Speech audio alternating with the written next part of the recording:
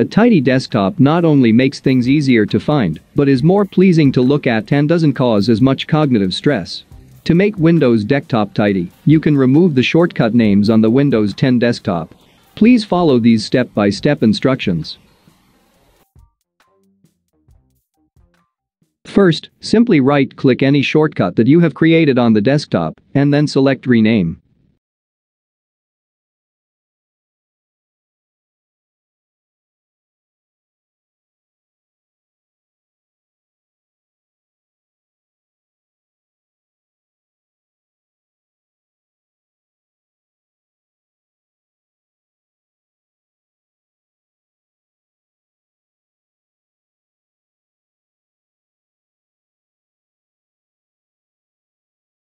Press and hold Alt button on keyboard, followed by number 0160 as the name of the new shortcut.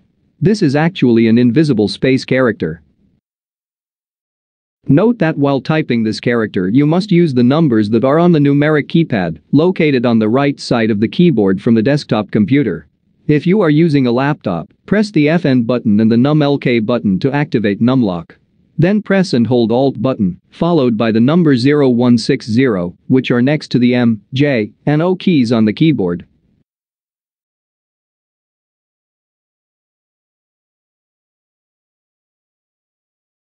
If you want to create the second clean shortcut on the desktop, type twice the Alt and 0160. For the name of the third shortcut you must type 3 times Alt and 0160, and so on, because each shortcut must not have the same name.